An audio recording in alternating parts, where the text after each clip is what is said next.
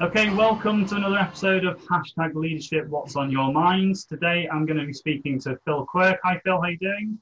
Hello mate, how you doing?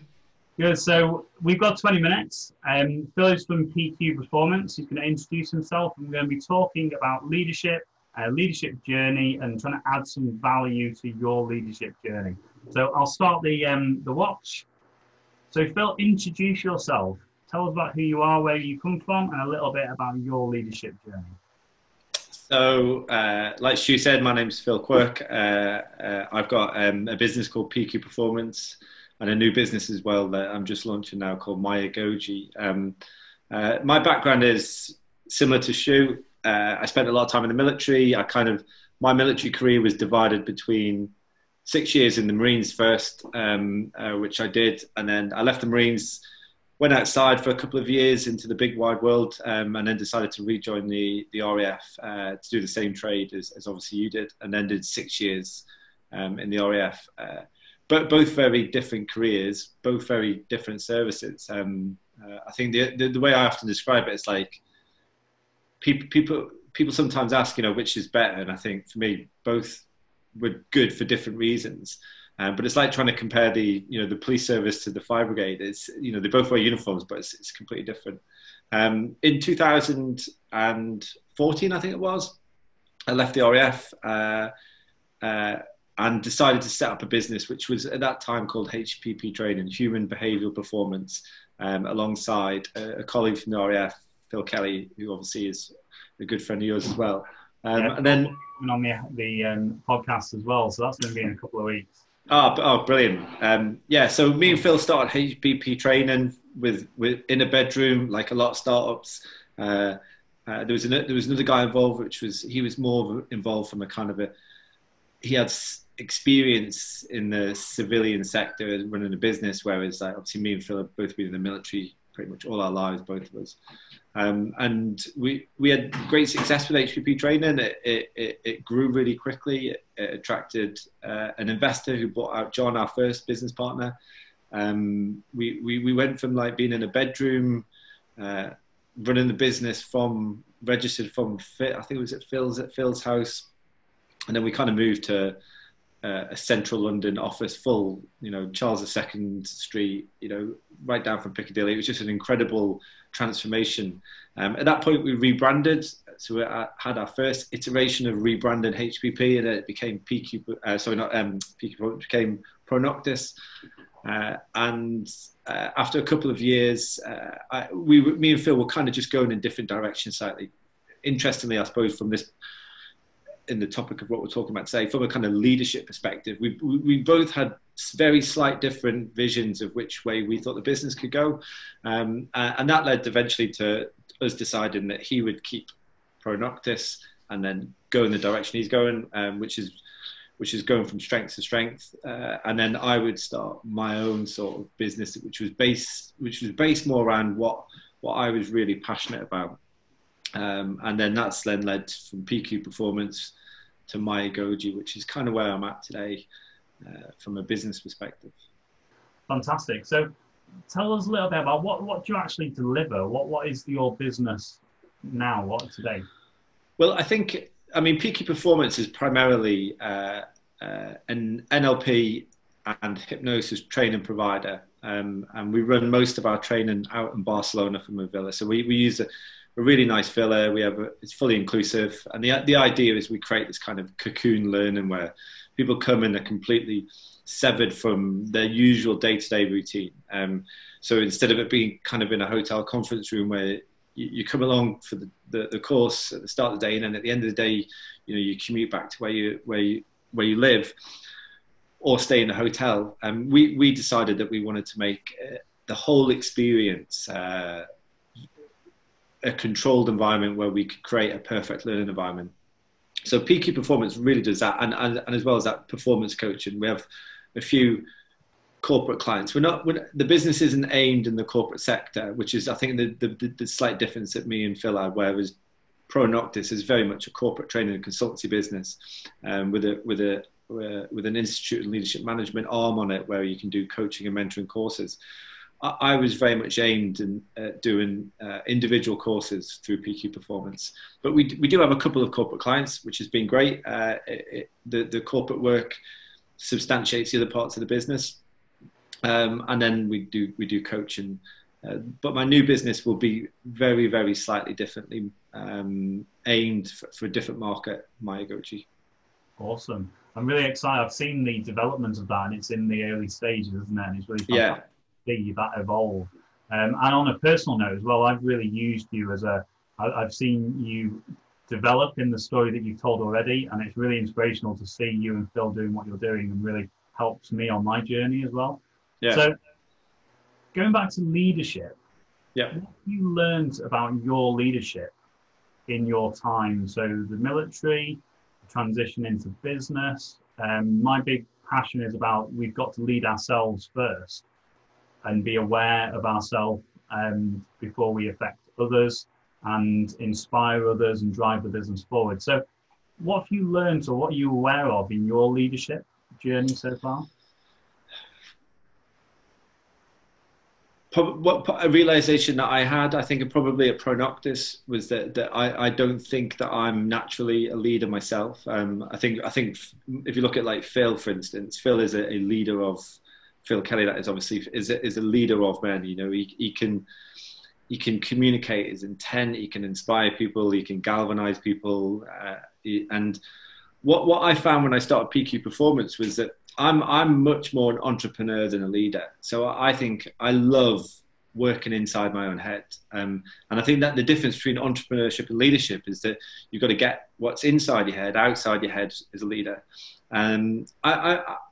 I never realized that I didn't do that well until I started my own business. And I had other people that were really buying into the concept of what I was doing. We'd have these team meetings where I'd have to kind of emphasize the point that if I'm not communicating enough, just tell me you need more interaction with me. Because what was happening was I was kind of adopting this model of, I trust you to do what you're doing. I brought you into the business because you're incredible at what you do. If you've got a decision to make, you take the ownership of that decision, and I'll always back you. And I thought that was like really cool leadership. It sounded like really, but actually it doesn't work for everyone. So some of the people that had come in to help me start PQ Performance came from a corporate background.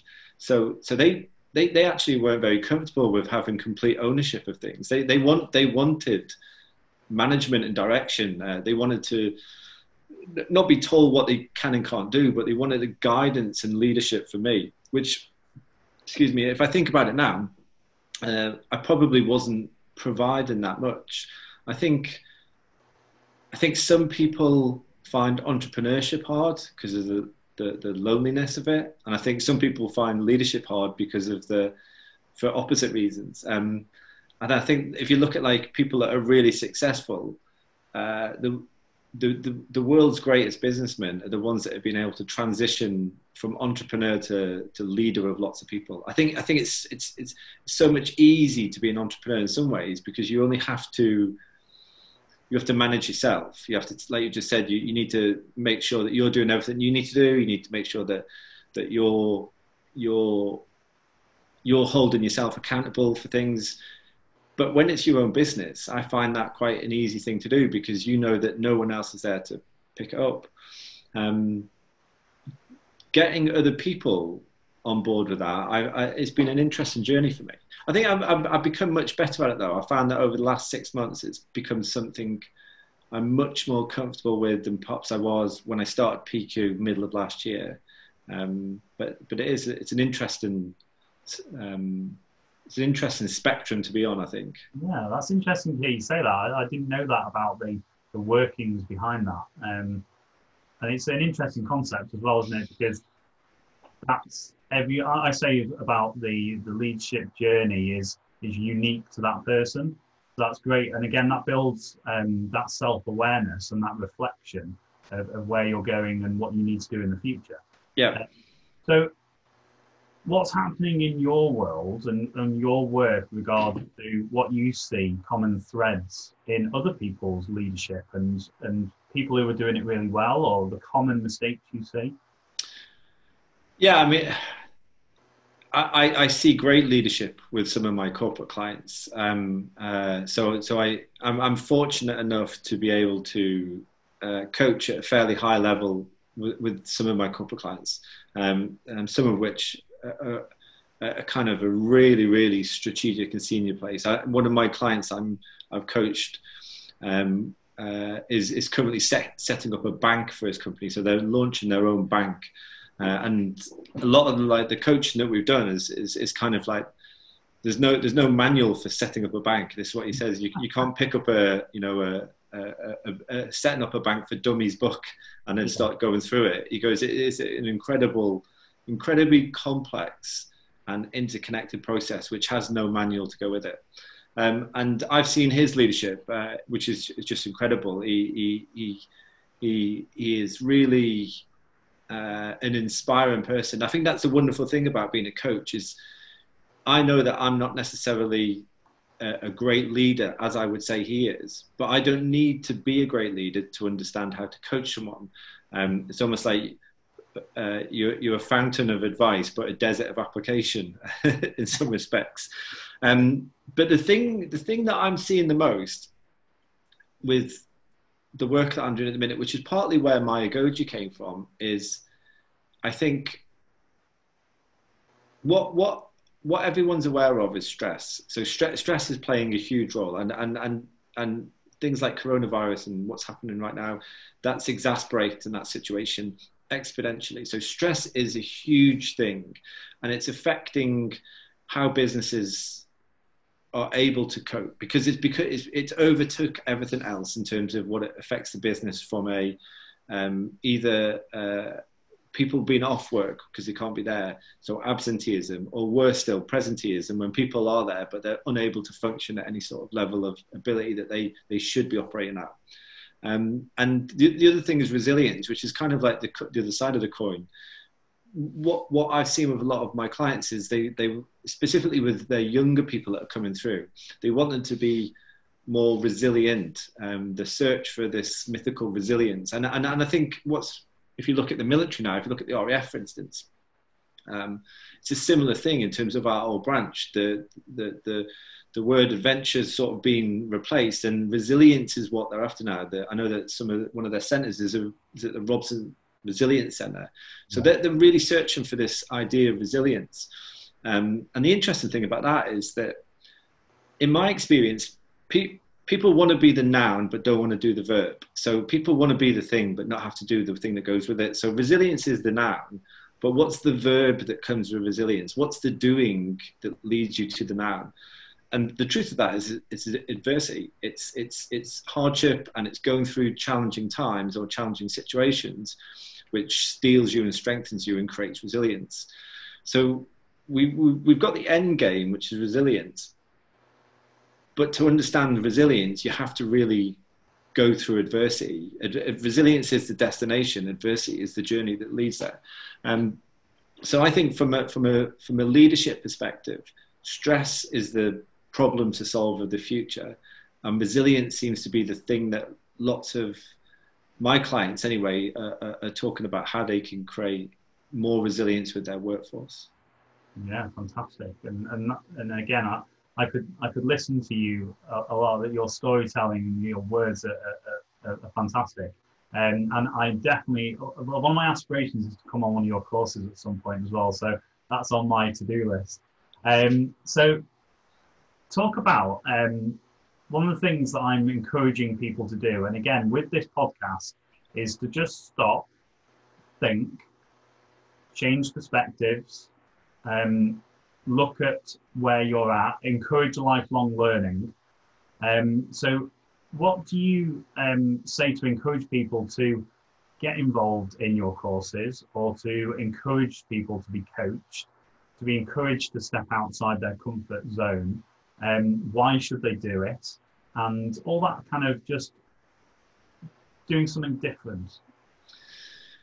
Yeah, well, I think the first mistake people make with educational development is they think it's a destination and not a journey. So it's ever evolving, isn't it? You know, there is an endless amount of ideas, theories, books, concepts that you can explore and absorb. Some of them obviously, you know, they resonate and they work for people. Others, you kind of let it go.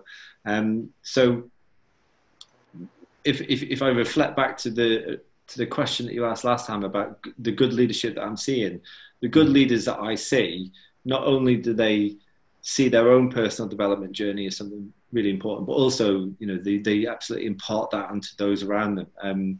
And I think that I'm never going to be finished learning, you know, no matter how many courses I go, no matter how many books I read, no matter how many things people show me and teach me, there's always going to be more there to do. And the quicker you kind of get this, you know, it's like the Simon Sinek thing, isn't it? The looking at learning like it's a finite thing or an infinite thing. The sooner you develop this infinite mindset to learning, that I'm never going to be able to absorb all the information that's available in this amazing world, but I'm going to give it a bloody good go. One of my favorite phrases is live like you'll die tomorrow, learn like you'll live forever. And you know, and I think that is the future for businesses. You know, the knowledge management is going to be key for businesses in the future. So the most, and we've known this, you know, for decades. The most valuable employees are your smartest, most resilient, going back to that word, flexible, all of these kind of skills. Now, the way you develop them is you allow people to go do courses, go on things that maybe isn't anything to do with work as well. Maybe it's not directly linked to the specific job that they do, but it makes them a better person. It enriches them as a person. And the byproduct of that is that they come into work and they're better at what they do. So I think this kind of lifelong learning for me is through some of the most inspirational leaders that I've worked with, is something that they absolutely exhibit daily.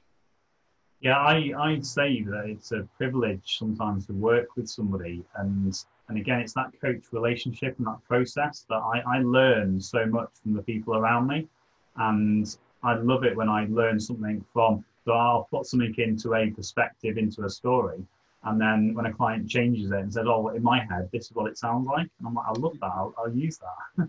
Yeah. I mean, storytelling's powerful, and obviously, as you know, it's something that I'm a huge advocate of. Storytelling is so amazing because it depends on the person's own mind, how they interpret the characters of the story, the meaning of the story.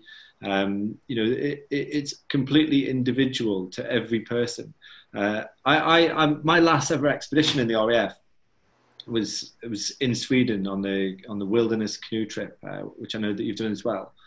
And I had this young lad on the trip who was not great. He was kind of like the person that would always appear when food or drink had just been prepared, but he would never be there when it was being prepared. And then he would always kind of like disappear. As soon as it was work to done, he would just sort of drift back into the shadows and have this like elusive existence within a group. And after a few days, as you know, you've got nowhere to hide with that kind of attitude and mentality. And then other people were starting to get a little bit annoyed with him. And they were kind of saying to me, because I was leading the expedition, like, "Quirky, come on, you know, can you have a word with this lad? He's you know, I won't repeat what they said, but," and I was thinking to myself, well, this is my last ever expedition. I'd handpicked a few of the guys to go on it. I made sure that they got loaded on it. I didn't really want to be, you know, bollocking someone on my last expedition, and then you've got that kind of awkwardness after you've had that difficult conversation. And I thought to myself, what I'll do is I'll tell a story around the campfire. So I told us, you know, the famous story about the two wolves. Each of us has two wolves that live inside us. It's the old Native American story. One wolf is lazy and is ignorant and, you know, won't help. I started listing off all the things that this lad was doing. And the other wolf is good. You know, it will always embrace hard work. It'll always do the right thing, even if it knows, you know, it leads to more sort of effort or whatever. So I kind of built these two wolves up, and then and then finish the story off with, you know, the boy asks the chief, well, which wolf wins? And the chief says, well, it's the wolf that you feed the most. And I kind of walked away from the campfire and thought, that went really well. You know, I didn't tell him off, which is the wonderful thing about storytelling. It wasn't directed at him, although hopefully he would have picked up on some of the things I was saying. But it turned out he didn't. He just thought it was a great story and didn't really connect it to him. But about a month later, I got an email from a squadron leader who was on the trip. And the squadron leader was an intelligence officer who worked. He was an analyst and an interpreter. And he'd been working like crazy hours, like 16 hours a day. And he listened to this story that I told around the campfire and sent me this email and said, I just thought I'd send you an email. Thank you for the trip. It's fantastic. And also that story you told about the two wolves, I've been feeding the wrong wolf. So I've PVR'd from the RAF. So I've handed my notice in. That's the wonderful thing about stories. I obviously I'm not communicating that to him. He copy and pastes the story into his own mind and applies it to himself. I'm trying to aim it at the young lad, and someone on this side of the campfire is having a completely different experience of listening to the same story. So it's a fascinating thing, storytelling. Wow. Talk about timing.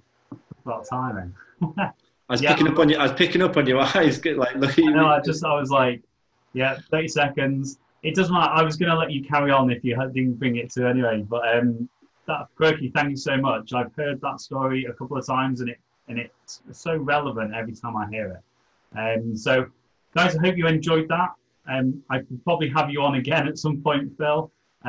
Great. Thank you for your time. If you enjoyed that, guys, I'm going to put Phil's details in below. Make sure that you subscribe to our YouTube channel and follow our podcast, whichever podcast provider you're using.